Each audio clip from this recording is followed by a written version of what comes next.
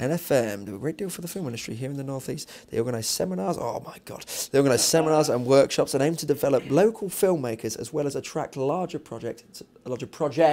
Typo! Oh! Hello and welcome back to Inspire. I'm Jacob Anderton with a brand new feature for you today.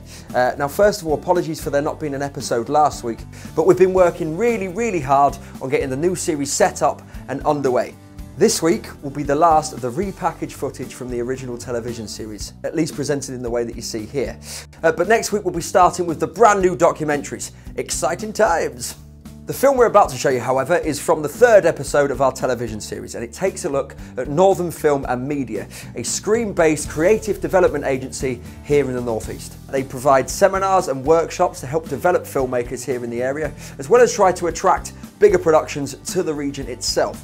They also have their own databases for use on productions, such as their widely popular Hub of Locations Information. But anyway, they don't need me to speak for them, so enjoy the feature. But as ever, please like, subscribe and share down below, and we'll see you next week.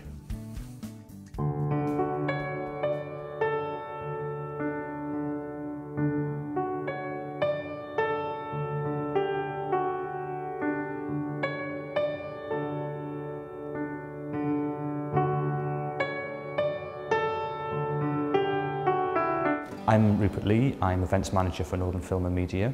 That means I'm responsible for delivering a wide programme of industry-focused activities for the creative community of the North East. Our events are one of the key ways that we engage with our clients, and they extend from intensive developmental workshops with expert practitioners through to showcase events, gala screenings, that kind of thing. In some cases they're about asking provocative questions, but what the whole range of activities are about is better connecting creative practitioners, particularly in film and television within the region, to the wider national and hopefully international markets, to help them compete better for business and to produce better work.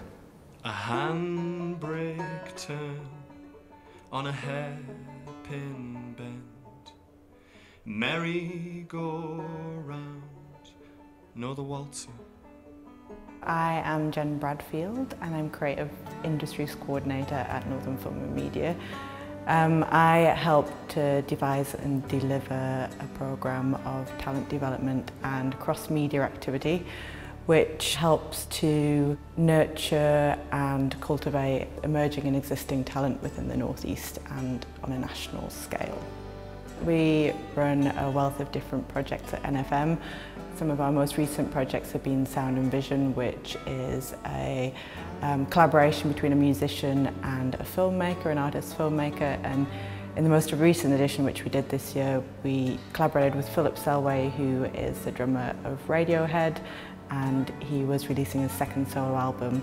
And so he came on board and he worked with an artist which we chose, a duo from the Faroe Islands that are called Ramatic, and they collaborated on this video which he used as the official video for his song which was called It Will End in Tears.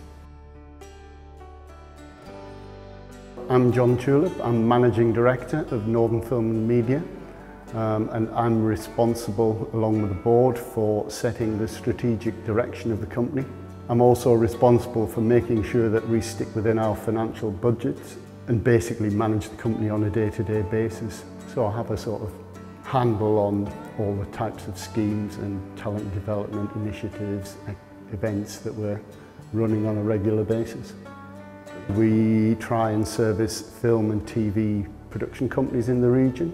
We have some involvement with digital companies in the region. We're trying to develop talent and we're helping people grow their companies where we can.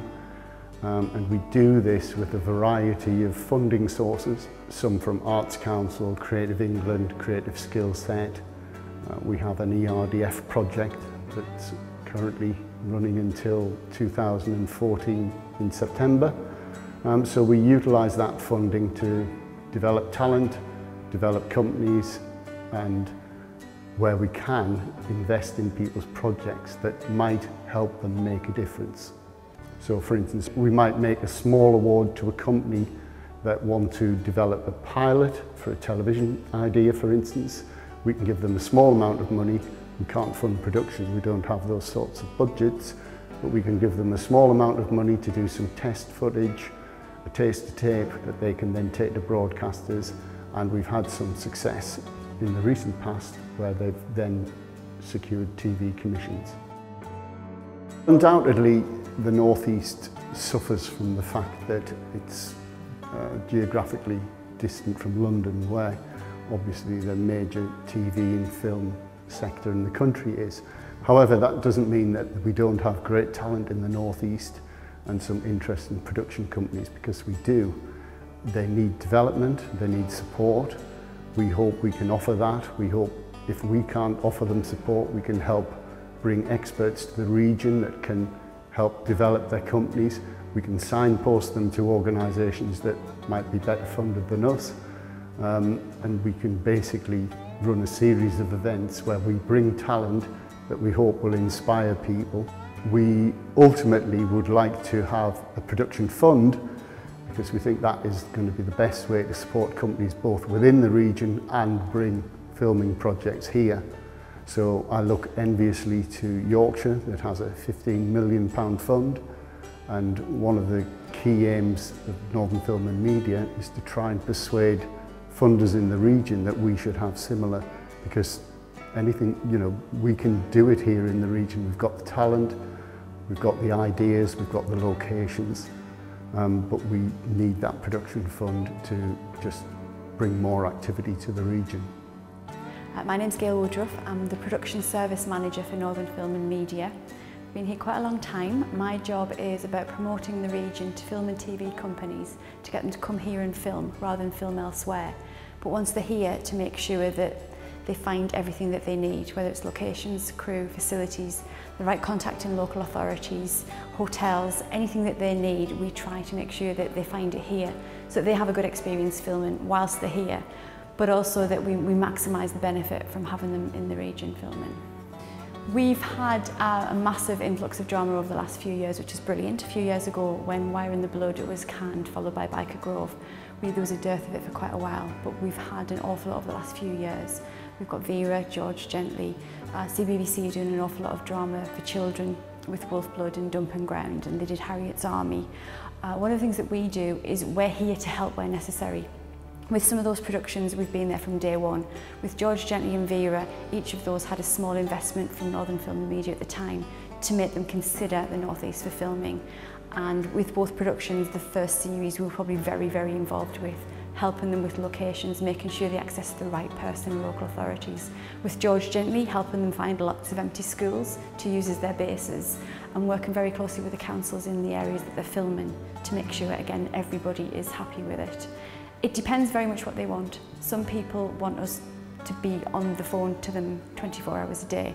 Others very much know what they're doing, they know who they're hiring, they know where to find things locally, so they get on and do it. And we're there to fill in the gaps where it's needed.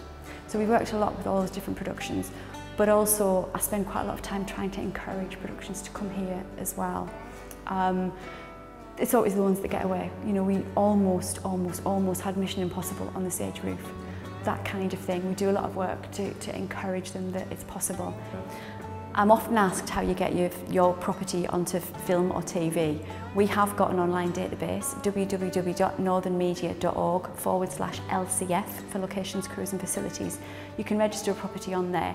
We are always looking for locations to be used for film and TV. And private homes can be the trickiest, simply because nobody knows what you've got behind your doors. The issue can be if somewhere is too small, but if you imagine you can get 2 people in a camera in a room, then it could be used for filming.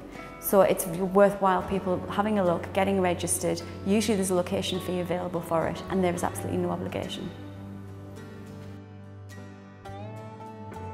As well as the projects that we do for traditional film and TV makers, people whose work's focused on narrative content, we've also increasingly done quite a lot of work with artist filmmakers, particularly in partnership with Baltic Centre for Contemporary Art, where we're based.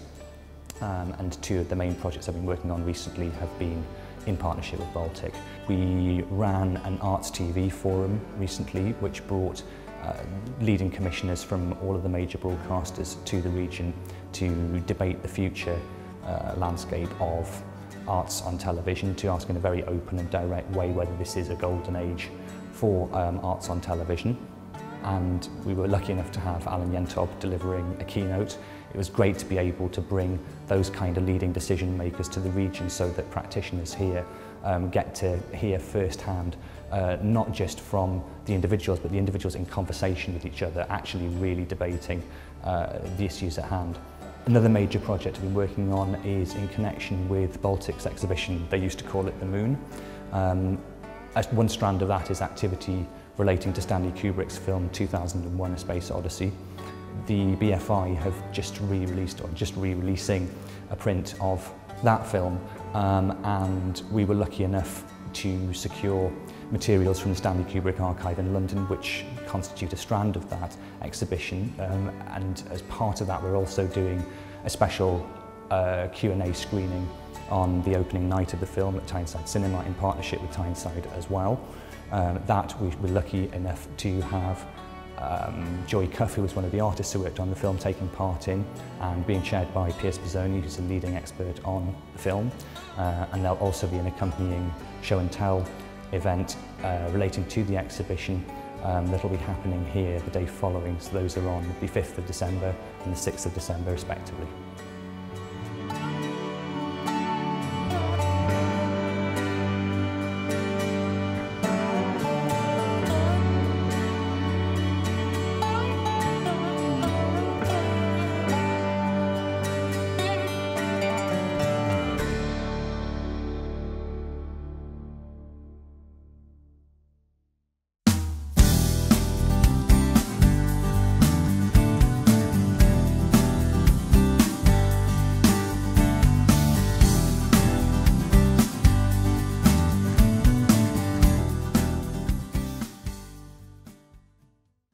This episode will be the last of the repackaged content from the television series, at least presented in the format you see here. Next week, we'll be moving on to the first documentary in our lineup of new content. Exciting times! I've done it!